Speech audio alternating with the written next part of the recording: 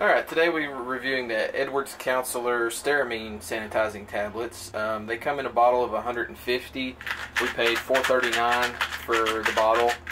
We like the fact that you don't have to buy a whole case from Webstront because one bottle will last us a pretty good while, and we don't have a lot of storage room in our food trailer.